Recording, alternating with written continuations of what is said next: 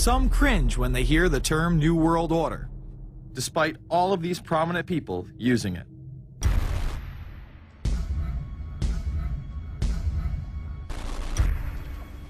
The world that maybe some people dreamt of at that conference back in Bournemouth, when it looked as if maybe history would end, that liberal democracy would triumph, that free market economics would slowly progress, and we'd have a new world order.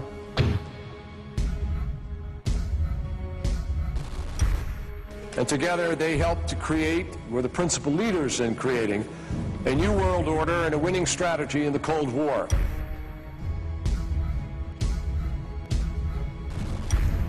We are part of a new world order.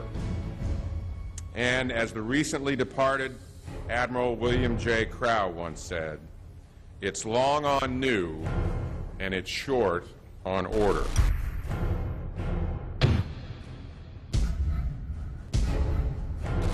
Walter Isaacson wrote a wonderful book about some of the wise men who helped shape the New World Order following the Second World War.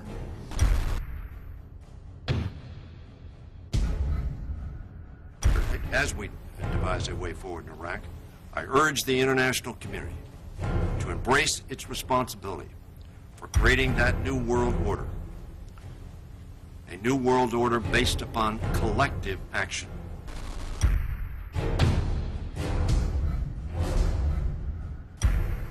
The transatlantic partnership was never just the foundation of our security. It was the foundation of our way of life. It was forged an experience of the most bitter and anguished kind. Out of it came a new Europe, a new world order, a new consensus as to how life should and could be lived.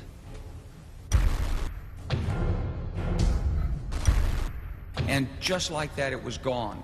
It was a new world order. That's what President George H. Bush said.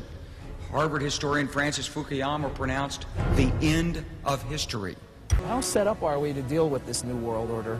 I think we're going to hear a lot about that today. Let's take the New World Order. It's an interesting phrase. I've been thinking a little bit about the structure of the world, right? The New World Order, as everybody says. The peace could yield to the pernicious New World Order. The New World Order. The New World Order. The New World Order. The New World Order. This New World Order. Stay fixed on your goal of imposing the New World Order. We kept talking about a New World Order. A New World Order. That's what we need now. A new world order with swing. One war and one victory doth not a new world order make. Conservatives used to believe in the United States of America rather than the United States of the New World Order. The ambition to create a new world order. Whose world order is this? And of course what he called it was the New World Order. Respect for a new world order. We can see a new world coming into view, etc., etc. That's the core of the new world order that we want to try to build. It's the sole superpower, New World Order. New World Order. A new world order. To a new world order of peace. Let's say a new world order, for want of a better term. Entities of the new world order.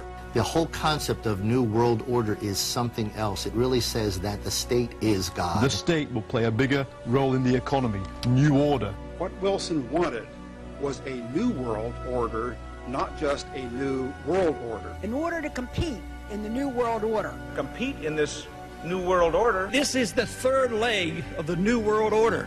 We had the World Bank, we had the IMF, and now we had the World Trade Organization. A rigid New World Order. This hoped-for New World Order. Constructing a new world order. In the New World Order of the 21st century. The new world order we're going to put in place in this new world order.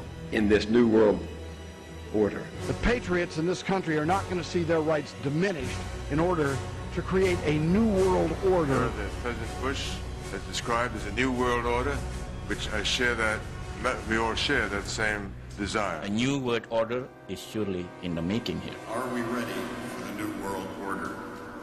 It's a timely and often controversial question. You don't hear a politician speak the way you do in America. It's about the future of Europe and a new world order. Mr. President, thank you so much, and I hope to have you again, and I hope to see you again.